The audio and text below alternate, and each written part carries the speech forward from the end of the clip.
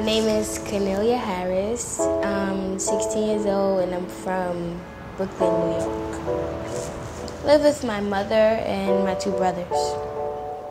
I help take care of them.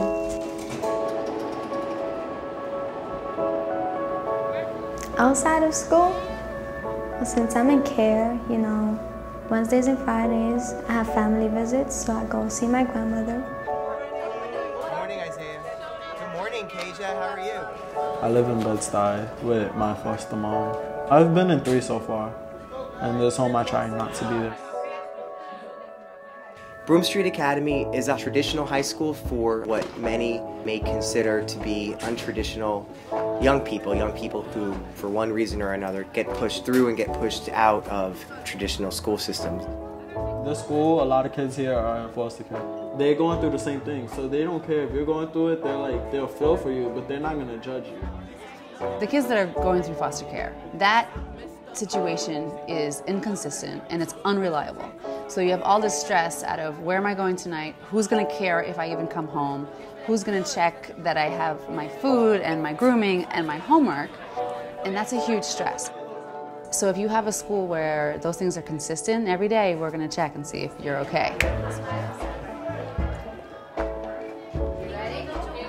It's definitely more child-centered. It is the most child-centered place that I've ever worked. Here, all the teachers know you. They know your name, your grandparents, they know everything. The other school is like, you're just a number. They just, you know, like number 42, your parent is here. We wanted to open up a place located at and partnered with The Door. The Door offers opportunities for youth that they normally wouldn't get in a school. They offer food, free health care, and so by us being a part of that, you know, we can build off of what they already have. We can extend our services, and there's no other place like that in the city of New York. As soon as I walked in here, I was like, this is wave, like this is fire, like this school is hot, like the teachers actually stop the class to explain something to you, or they help you like in and out of school, like they call your house to check if you're okay. Or they see you depressed in school, they ask you, are you okay, you want to talk to somebody, you need something? I would pretty much say my favorite class is in this school, which is Ms. Barrow's class, creative writing. Thank you, Hector. Thank you, DeQuasia. Almost everybody on point. Come on, Sergio. There's a lot of different topics that you can write about, making sure that it's conscious. What does that mean if it's conscious, though? Does that mean I'm going to write about money, cash, cars, clothes? Why not? You're writing about something meaningful. Something meaningful with a message. You want to have a message. You want to send a positive message, a powerful message to people. So that's what we're focusing on for this project, okay? Schools before this school, it was hard because it was like, I was never really accepted in there because I'm gay, so they used to like pick on me. If you would talk to any kids in my old school, they would tell you I'm the shy person. I used to like sit in the back of the room and just stay quiet. I stood to myself and I felt lonely. Now I don't have to keep anything in and I can trust more people. I never thought I could do something like that. The school is different, really, really different. Like, you know, they don't judge people. My brother passed away, so I was having a lot of trouble. I would just sit there in class, spaced out. I started cutting school because I found it worthless.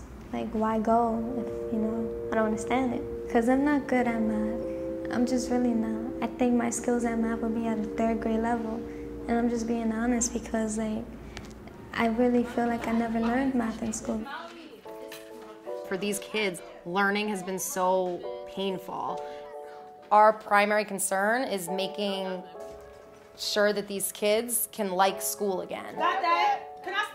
I always thought that one thing I was able to do well as a teacher is help kids realize that math doesn't have to be as difficult as they think it is. And my favorite thing in the world is when kids thought they were bad at math and suddenly they're like, wait a minute, no, I'm not. She even told me that to try and try and try. And she calls on me, knowing I don't know the answer. We would do a disservice to our children by coddling them, Because when you leave out of here, no one is going to give you concessions for all of the things that you're going through. We can love them, we can support them, and the best way to do that is to show them how to love and support themselves. I want to be a fashion designer, and if that doesn't work, I want to be a psychologist. I want to study for psychology. All the struggles I've been through is not an excuse for me to fail. The students have to catch up. They have to graduate. The trick is providing them with as much social and emotional support and love as we can so that they know that we're not giving up on them. Our students have been given up on many, many times, over and over again, and we're not going to do that here. We're not going to give up, and we believe that they will catch up and they will graduate. It's important to graduate because I don't want to just do nothing with my life. I'm interested in law, so I want to be a lawyer. I really want a good future. If it helps, you know, just to try, I'll do it.